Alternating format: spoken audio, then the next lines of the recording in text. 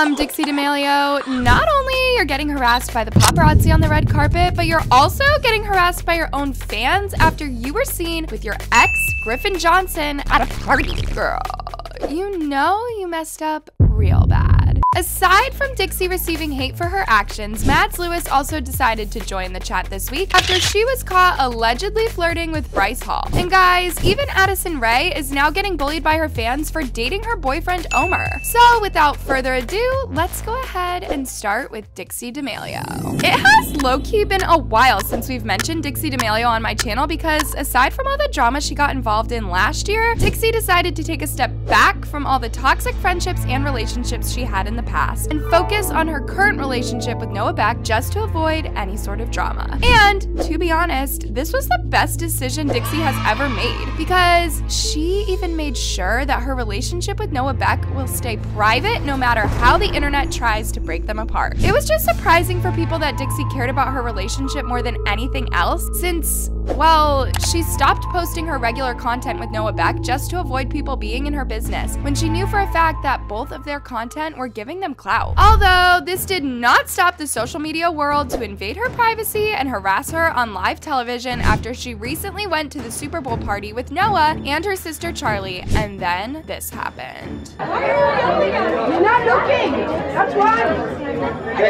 This video right here, you guys, gained over 6 million views on TikTok in less than 24 hours after so many people started expressing how disgusting it was for the paparazzi to harass Dixie in front of everyone and force her to look at their camera. It's insane to me that the paparazzi can harass people in public with no consequences. Their jobs are to capture the moment, not force it in. This low-key brought tears to my eyes. Dixie wasn't built for fame, LMAO. After this, you guys, things started going downhill for Dixie because as soon as she got harassed by the paparazzi on the red carpet, Dixie immediately entered the Super Bowl party without letting the situation get into her head. Until people noticed Dixie was straight up hanging out with her ex, Griffin Johnson, at the entire party instead of her boyfriend, Noah. And at one point, Griffin had his arm around Dixie during the party and they both were extra close. It must have been disrespectful for Noah to witness his girlfriend hanging out with Griffin throughout the entire party instead of him. And the crazy part about this is that the rumors about Dixie allegedly dating Griffin immediately escalated on the internet after tons of people started assuming that Dixie and Noah are no longer together. Until Noah went on Twitter to clear up the situation by telling his own fan base to stop faking rumors and jumping to conclusions. You know I love you guys more than anything, but let's stop jumping into conclusions, okay? It's not unfair to anyone. Not a second after Noah made this tweet, Dixie's best friend, Markwell Washington, went on TikTok to address the situation himself by claiming that Dixie didn't come near Griffin at all, but instead, they were both together the entire time and they only spoke to Griffin for a couple of seconds only. Point blank period. Y'all should know better than to come on now. Don't be messy, especially when Markwell's in the building. Anyways, y'all, let's move on to Mads Lewis, who apparently got dragged by the internet and her ex-boyfriend for allegedly dating Bryce Hall. Isn't it kind of funny how rumors could literally turn the entire internet against you without having any proof whether these rumors are true or not? That's literally what's happened with Mads Lewis this week after she got dragged for allegedly dating Bryce Hall. Now, as we currently know, Mads' ex-boyfriend Christian recently got exposed for going to Jaden Hustler's birthday party immediately after he broke up with his girlfriend, Mads Lewis. And despite how Christian received a massive amount of hate for not respecting Mads at all, she personally didn't really make any comment towards the situation whatsoever. Until Christian went on Twitter to shade Mads for no reason after he made a tweet saying this: "You can't love someone who doesn't love themselves." This simple tweet from Christian caused chaos on social media, since people didn't expect him to have the audacity to shade Mads on Twitter when he hung out with the one person that hurt her the most. And guys, as soon as Christian started receiving hate for his tweet, he went on Instagram to annoy more people by following Jaden Hustler's Instagram account as an act of revenge for both Mads and the internet. Shortly after he followed Jaden, Christian went on his Instagram stories to clear up the situation by saying that his shady tweets aren't subliminal messages towards anyone and he only tweets a bunch of quotes just to help his fans. I don't tweet subliminal messages at anyone. My tweets are mainly quotes that I've learned over the years that I think can help people who follow me. For the supporters who like to hate on what I tweet, why don't we focus on supporting and not hating? Spread love, not hate. Life is way too short to use our energy trying to bring others down instead of bringing ourselves up. I appreciate all those who support me and all those who support anyone in general. There is no cryptic message in anything I do.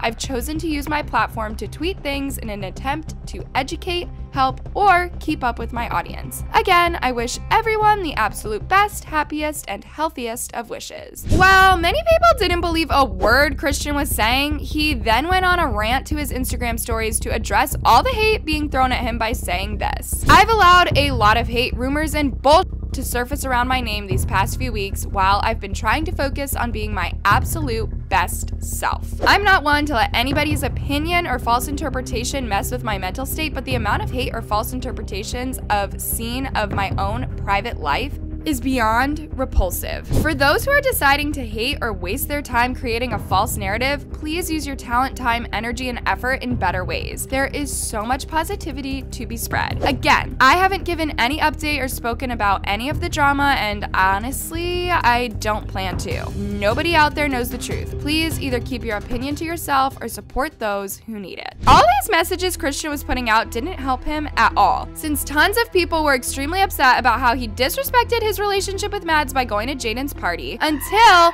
Mads decided to take revenge on Christian by going out in public with Bryce Hall after a paparazzi posted this picture of Mads and Bryce announcing that they're officially a couple now in the caption. New couple alert! Bryce Hall and Mads Lewis were seen flirting outside Dog Pound after working out together. OMFG. After the paparazzi set Mads up and exposed her for dating Bryce Hall, she immediately went into the comments to drag the paparazzi for spreading fake rumors about her by confirming that she and Bryce are not dating. Wow. Since I didn't want to take pictures with you after working out, this is the caption. So false. LOL, I never asked to take pictures with you and it's just a joke. LOL. This situation made Mads really upset for a couple of reasons. After she went on live to talk about how she doesn't have a Valentine and how she doesn't care at all. Do you have a Valentine?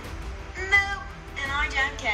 With that being said, you guys, here's what people had to say about Mads having no Valentine and confirming her breakup with Christian. No, because being out of a relationship could actually be really good for her. Hope she focuses on herself. Good for her. I think time alone will be beneficial. I feel like she has the opportunity to focus on herself now too. Anyways, y'all, let's end today's video with Addison Rae getting bullied for being with her boyfriend, Omer. Ever since Addison accidentally posted a picture of herself being naked with her boyfriend, people have been blaming Omer for being responsible for posting that picture of Addison, since they believed that he wanted to cause controversy about him and Addison just to gain fame and attention on the internet. And despite how Addison confirmed multiple times that she was the one who posted the picture, a lot of people didn't really believe her for that, because she seemed to be defending Omer when she knew for a fact that no one on the internet likes him at all. This situation made tons of people throw hate at Omer under his recent Instagram pictures, and guys, the situation even escalated quickly to the point where people started bullying Omer under a video of him and Addison taking care of him. I thought it was someone giving a homeless person a haircut. Love really is blind. I love them, but I would fully need to hand sanitize 3 times after rubbing my hands through that mane. I'm sorry, I'm sorry, I'm sorry, I'm sorry. And guys, this situation made Addison involve herself in the conversation after she went under the comment section of the video to respond to comments and drag haters. Some of these comments are so lame. Go outside. Addison doing charity, she's so sweet. You are so lame. Anyways, loves, make sure to click on the tab above if you need more juicy videos on these TikTokers.